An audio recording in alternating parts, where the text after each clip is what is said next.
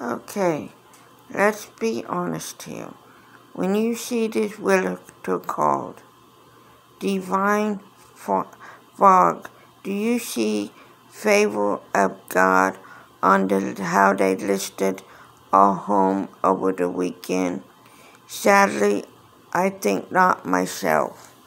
But finally, from 9 a.m. to around 9 p.m., they finally admitted they listed our home completely and fully wrong.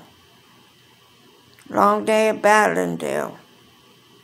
But sometimes that's what it takes, because I admit I'm Romans 3:23 myself.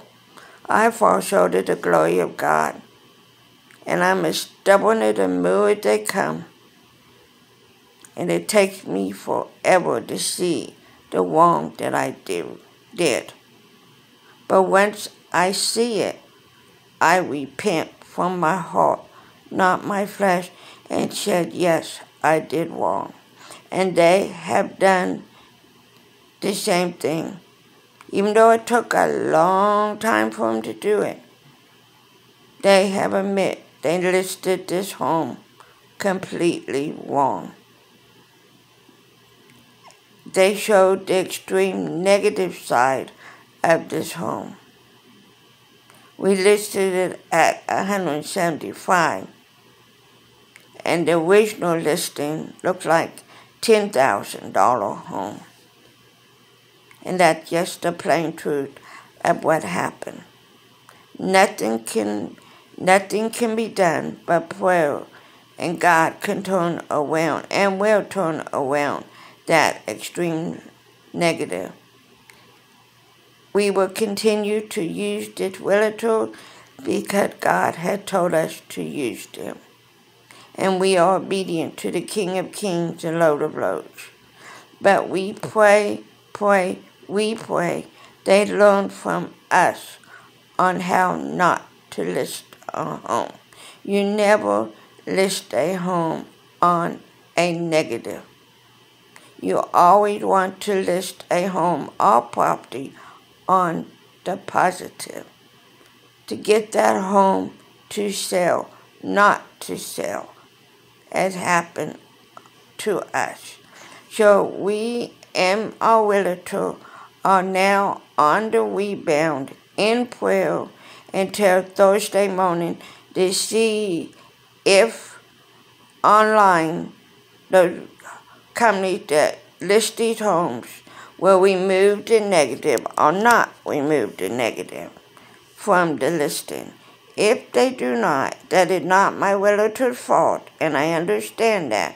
We must start from scratch and start completely over from ground level.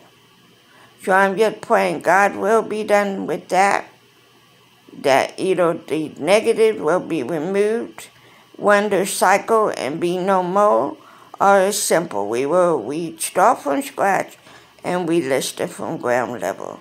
But again, I repeat, me and my husband are very, very forgiving people. We believe in our heart that they simply made a horrible mistake, as we all do from time to time, and that they will make it right with us as clients, and that they will learn on how to list a home and how not to list a home. And you never list a home in a negative zone. You always try to find that character, that spark of hope in that home. You pray, ask God to give you. Hey man, what's the spark in this home that I'm trying to sell to list? Where is it, Lord? Where is it? Show it to me. And God will show it to them. Amen to that. Because there is hope in this home. This home ran a Room of Hope ministry out of this home to give hope to the hopeless that otherwise would have never received hope. And that ministry ran 9+ years. So there's hope right now. So we are in the process of redoing the pictures, making them a lot more positive than they were, and putting light back into the darkness. So pray, pray, pray, and we turn this negative into a positive. And again, we are not upset at all, Willerton, for they are now walking with us. And we are just forgiven by nature, and pray that they learn from this adventure, and for not another client have to go through what we've been through. So pray, pray, we pray.